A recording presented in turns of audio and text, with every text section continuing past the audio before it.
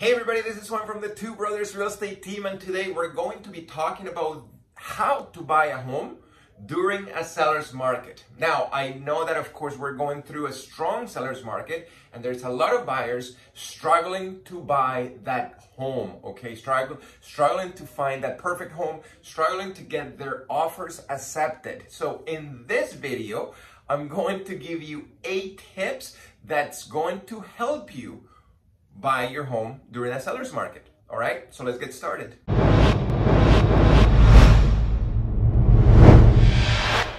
All right, guys, before we get started, of course, I want you to click the subscribe button, click the bell, because we're posting brand new videos every single week that's going to help you buy or sell your home during any market.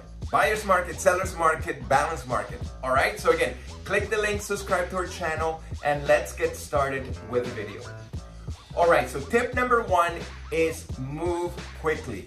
Of course, during a seller's market, homes don't last that long on the market. So if you see something that you like, make sure that you call your realtor right away and make sure that you make an appointment to go and see the home, okay?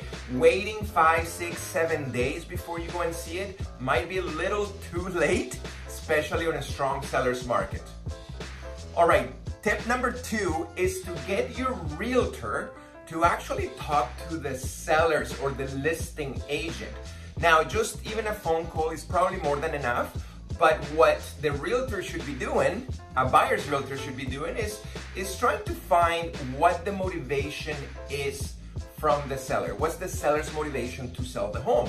Are they moving because they're moving out of the country? Are they selling because they lost their job? And again, a lot of the times, of course, you can't really find much stuff about it.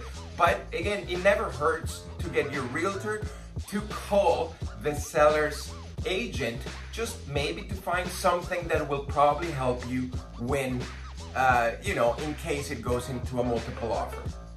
All right, now let's talk about tip number 3, and that is getting pre-approved, okay? So this is super important, actually, for 2 reasons. The first reason is, of course, getting pre-approved, at least you know how much you can afford. So you're not going to be wasting a lot of time looking at homes that you can't even afford, okay? So once you get pre-approved, at least you have a number. And once you have a number, of course, that's when you start to look for homes. So at least you know that you can afford the home. Now, the second reason why it's so important to get pre-approved is because sellers are probably going to pick an offer where the buyer is pre-approved. Why? Because they don't want to accept an offer and down the line, again, they don't get a mortgage and the whole deal collapses. So sellers definitely like buyers that are pre-approved, so it's a little safer for a seller, all right? Okay, now that we talked about the first 3 tips, right? Like the move quickly, get your realtor to call the seller's agent, and of course getting pre-approved. Those 3 actually happen before you actually put an offer. Okay, now from tip number 4 to tip number 8 is actually going to be, what are you going to do like on the actual offer, okay, when you write the offer, all right? So let's start with tip number 4, which is start with the best foot forward, okay? So if you're going to put an offer, make sure that you give the best offer that you can right away, okay?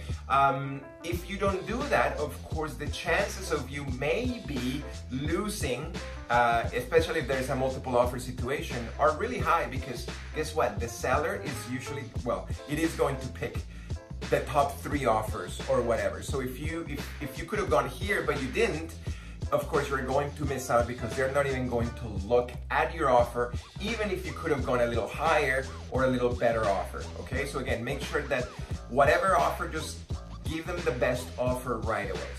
Okay, now tip number 5 is, of course, to put a big deposit, okay? The bigger the deposit, the better, because of course it's telling the seller that you are maybe more serious than somebody else, okay? Again, it just depends. Most people will put about 5%. Can you go 10%? Can you go 15%? Can you go 20%? Again, it's up to you. All I'm saying is the more money, the higher the deposit, the better the offer is going to be, and of course the sellers are definitely going to notice that. Okay, so we talked about price, right? Make sure that you give the best foot forward, the best offer you can in regards to price. We talked about the deposit. Make sure that the higher the deposit, the better. Now we're going to talk about subjects. Now, subjects means maybe you need to do an inspection, maybe you need financing, maybe you need to check the title, the strata documents. Those are all subjects, okay? Now, there's two ways to make an offer better. The first one, of course, the least amount of subjects on a contract, the better it is going to be, the more attractive the offer is going to be. Of course, if you have no subjects, that's probably as sexy as it gets when it comes down to putting an offer. Now, do I suggest that? Of course not. I definitely suggest my clients to put subjects. Now, if you're going to take all subjects out, of course, I tell them they should be talking to a lawyer, they should be talking to an accountant, they should be talking to a lender before they actually go with an offer without subjects, okay? Now, the second way that you can actually make that offer better, if you cannot go subject free, is to make sure that you remove subjects as quickly as possible.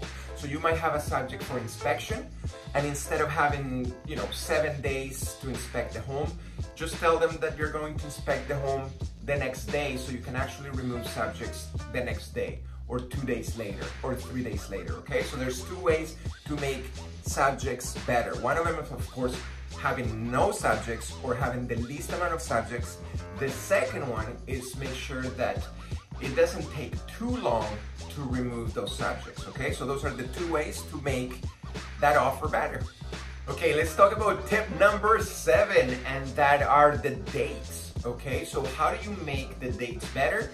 Of course, you try to match whatever dates the sellers want, okay? If they want to take possession of, if they want to complete in 2 months, try to match those dates. If they want to complete within the next 3 weeks, again, try to match those as close as possible, okay? So how do you make the dates better?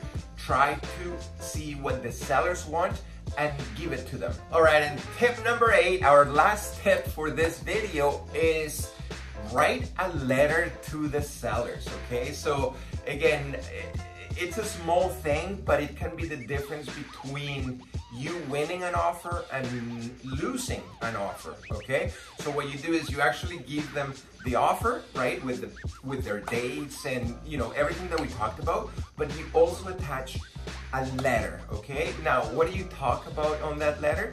You talk about you and your family and why that home is going to be the perfect home for you, okay? What is it going to do for your kids? What is it going to do for you, for your husband? And then all you do is you attach it to it, okay? Again, it's a small thing, but think about it. If there's 2 exact offers, and the seller's picking which one to pick, choosing which one should they pick, of course they're going to probably choose the one with the letter, because now there is some emotion attached to that offer instead of the other one, okay? So again, those are the 8 tips to make sure that you can actually buy a home during a seller's market. Of course, if you have any questions, make sure that you comment below. Make sure that you subscribe to our channel. Make sure that you hit the bell so you get notifications every time that we post on the channel. And of course, if you would like to get a hold of us, you can go to www.twobrosrealty.com, or you can also find us on Facebook, on Instagram, on YouTube, or you can even email us at thebrothers@twobrosrealty.com. All right, hopefully this helped, and I'll talk to you on the next video.